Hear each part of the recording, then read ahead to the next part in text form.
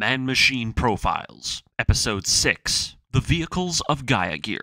In the era of the UC-200s, man-machines reign supreme. These walking weapons of war have outclassed and overshadowed their mobile suit forebears and taken over their place as the apex weapon of this new era. But these terrifying mechanical beasts are supported by a swathe of new vehicles that have been introduced alongside them. These vehicles fleshing out the world of Gaia Gear and expanding its world for those of us who experience it. What I have here are a list of these vehicles, all of which appear in the radio drama of Gaia Gear, starting with the smallest and most bite-sized, the Elokar electric-powered reconnaissance and attack motorbike. The Elokar motorcycle may seem like an average bike, but be aware, there are two variants of this small scout vehicle, an unarmed version used for simple off-road conditions and uneasy terrain, as well as a specialized variant used by the forces of Metatron, one that incorporates a heavy machine gun mounted to the steering handles. Since the bike is electric, the sound its engine produces is quite minimal, a feature that serves Metatron well, as the bike is often used by ground forces of Metatron and the patrols of its militia forces, with some larger vehicles like the Air Force class carrier having special compartments for storing them to allow for easy access. Bushing Nug, man-machine mobile service and repair platform. Designed to act as both a mobile base and repair station for the Manhunters,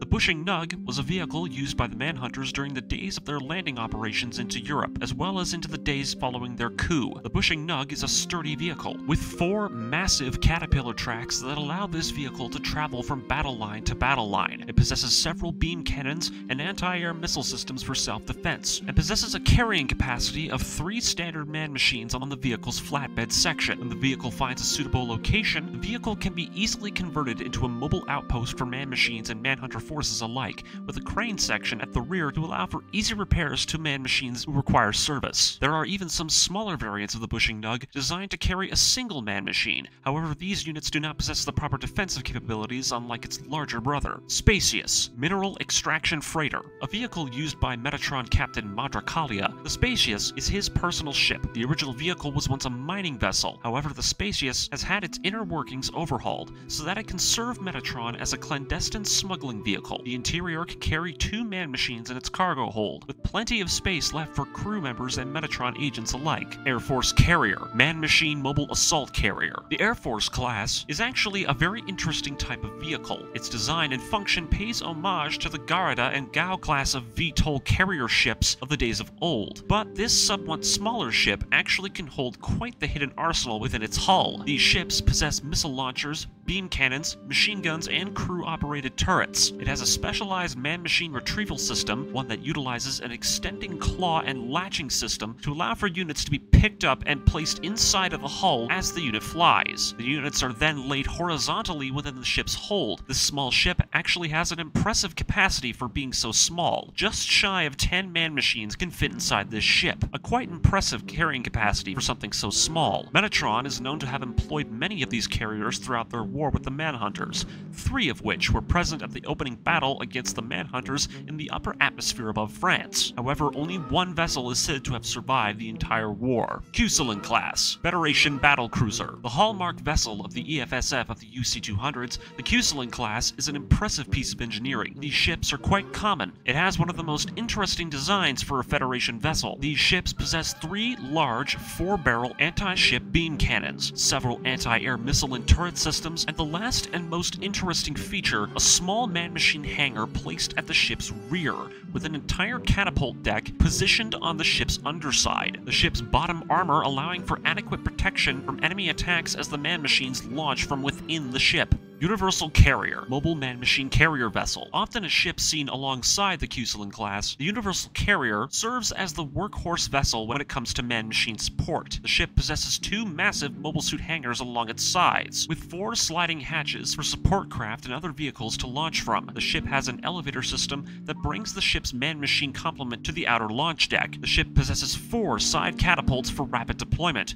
It is unclear of the capacity of the ship, but judging by the size of the catapults and the visual visual length of the ship, the vessel most likely has a capacity of somewhere in between 16 to 20 man-machines. Mother Metatron, heavy assault carrier. Also going by the codename of the 31 Squared, the Mother Metatron serves as the main mobile star fortress of the Metatron Resistance. The ship's size, arsenal, and man-machine capacity being one of the largest of the era. A 30 man-machine capacity is within this ship. 4 double-barrel anti-battleship beam cannons. 8 large heavy missile launchers along the ship's main hull. These missiles can be equipped with extremely powerful, low-yield Minovsky particle vaporization warheads, with a theoretical blast radius of 2 kilometers per missile. It is unclear how many missiles the Mother Metatron possesses, nor how they procured them towards the end of the war, but an absurd amount of these warheads would be seen used in the war's closing battle between the Manhunters and the Metatron forces. The Mother Metatron also possesses 4 hyper-megaparticle cannons for dealing with enemy space fortresses. These massive megaparticle cannons can incinerate entire asteroids with ease. And finally, as an interesting feature, the ship possesses an artificial gravity-generating gyro ring along its aft, with its engines and hyper-megaparticle cannons located in separate pieces of the ring for easy detaching and separating in the event of an emergency. And finally,